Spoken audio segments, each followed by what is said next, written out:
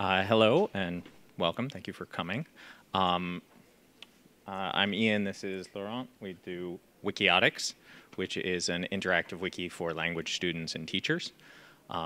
We're an education project focused on building educational content and making it possible for teachers and students to build educational content. And you may notice that you haven't seen other projects that are interested in that at FOSDEM.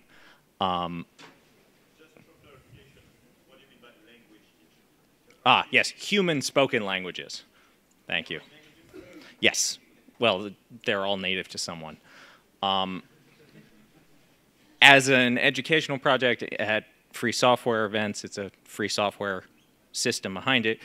We're pretty much always the odd duck in the room.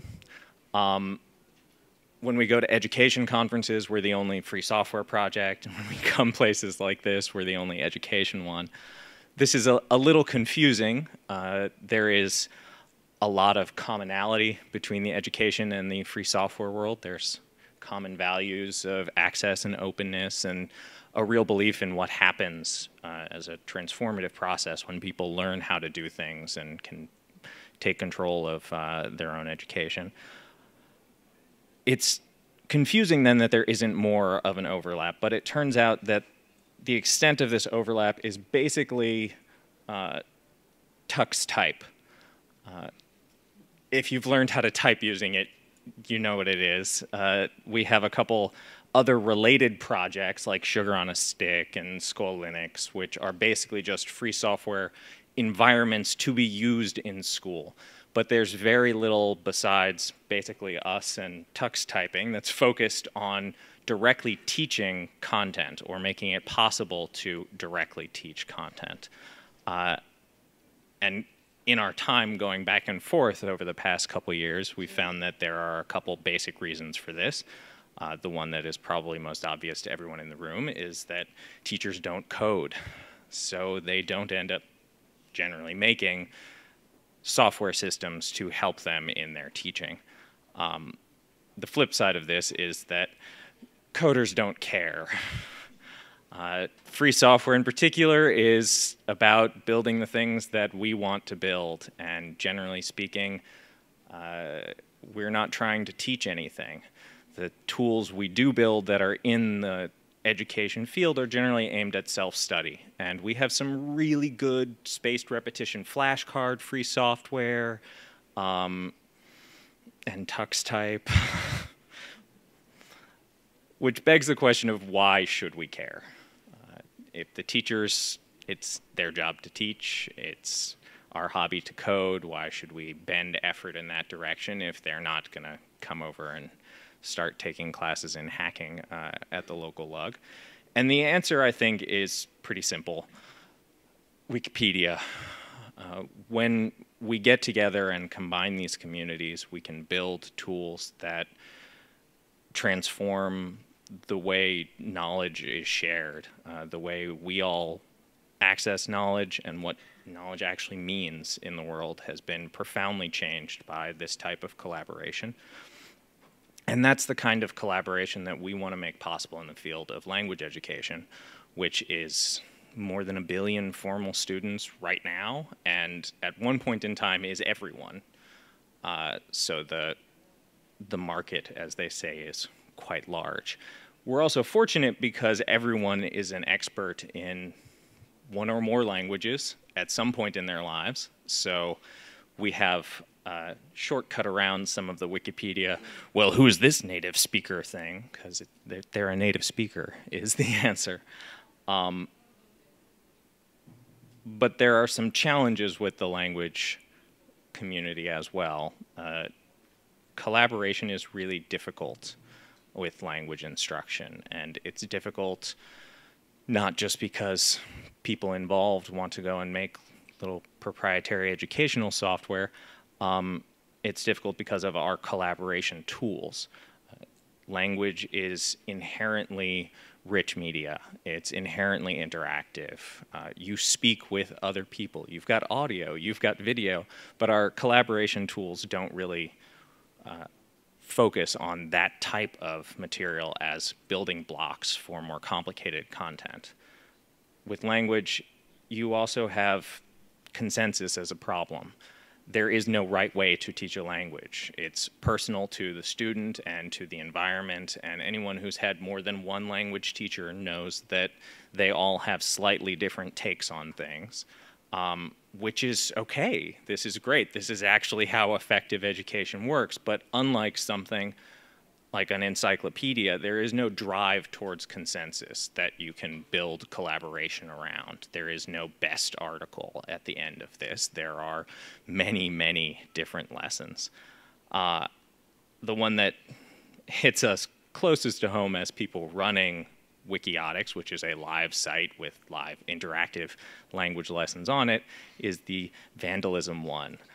This is particularly difficult to language because by definition the people who are coming to learn a language cannot verify any of the material that they're learning isn't some mad spam garbage, which is a point made 40 years ago very well by Monty Python's Dirty Hungarian Phrasebook sketch. This is John Cleese in a tobacconist's office asking for some matches, which his phrasebook has conveniently translated as, "My hovercraft is full of eels." And if you're using a phrasebook, you have no idea how to verify what's on the right-hand side of the page. A lot of community efforts at trying to get language instruction material together have stumbled over this building block and have not really gotten any further. As a student, you need to be able to trust the material that you are being presented with, and when that's another language, there's a bootstrapping problem here. So we built a new tool to address this set of issues, and we called it Ductus for reasons that are too long to explain right now. Ductus is a bit of free software. It powers our wiki and is generally available for other people in other situations. And Laurent is one of our two core developers, so I will let him tell you more about the specifics. Thanks. I'll just raise that a bit. So, as Ian was saying, Ductus is a structured wiki. The main difference between that and something that is more widely known as say MediaWiki, is that MediaWiki stores text as long strings of slightly ugly code that you're probably quite aware of. What we do is we store information as nested data, structured data that looks like this. So this is not very friendly, and this is not what you see when you're using the wiki. What you see is something completely user interfaced, with nice widgets and drag and drop and that sort of things. This is just a backend which allows us to store rich media information, just like language education content. So for instance, I'll go through a few examples of what you can do. You can have quizzes like this where you'd have a question up there, a prompt that could be a bit of text. That could also be something you're listening to, like an audio prompt, a question. A bunch of potential answers. You pick the right one, and there you go. And then you could get exercise series with point systems, feedback from a teacher that could be transmitted to a teacher, and so on and so forth. Another example is this text matching. So you have a sentence with a gap in here. You have to fill the gap, choose the right answer, that sort of stuff. All of that can be put in the wiki in a reusable way. Another example, which we are working on at the moment, is storing podcast type of information. If you've tried learning a language, one of the big problems is understanding, like listening to it. You can always listen to, say, the BBC to learn English, but it can be nice to have something you can take away on a bus ride and listen to a podcast. So that's what we're working on. This is an example of a Mandarin lesson for beginners. All of that content is on the site, and you can just reuse and remix parts of it, translate parts of that, and just teach another language with the same structure, and 90% of the work is done. So all of that information in the wiki is stored in very much Git-like sort of information. So the content, what I was showing you a bit earlier, is hashed, stored on a hard drive. There's a database to access that. And we have capabilities pretty much like Git. You can derive information from a previous revision of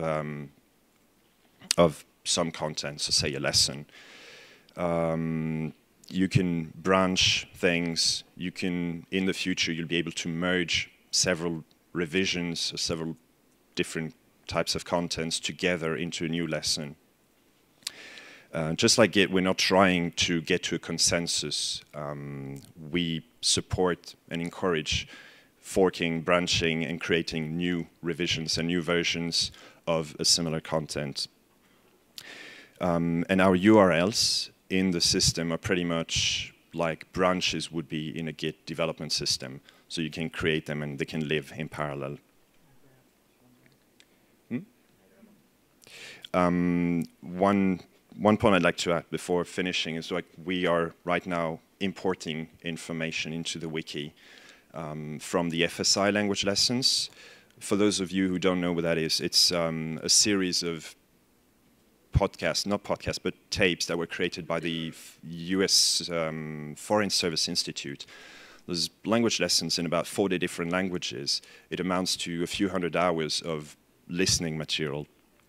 We are splitting that and structuring it into the wiki so that very soon we'll have about 300,000 sentences of material in 40 different languages that will be available for any user to just reuse, remix, and build new lessons from, as well as new audio and images and text, and all of that can be, scrolled and mixed and used as building bricks for like creating a ginormous base of language teaching materials. There's a lot. I realize we left out of the slides how we address this particular problem of trusting the material.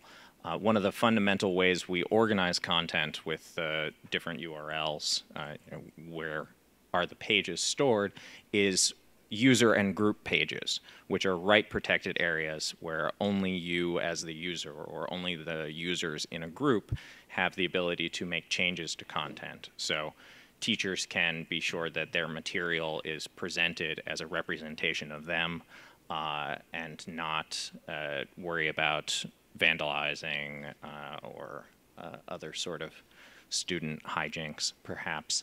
All of this is freely available material. It's CC by SA, and so anyone on the site can still get to and even edit, copying to another location, all of this material. But we feel that right protection is a necessary and relatively understandable step for taking care of the hovercraft full of eels problem. And other than that, thank you. Yeah, and we're happy to talk here during the last couple minutes or take other questions, and we're going to be in the Birds of a Feather room tomorrow between 3 and 4, which is over in AW, if anyone wants to dive into a little bit more of how this works there. Yes?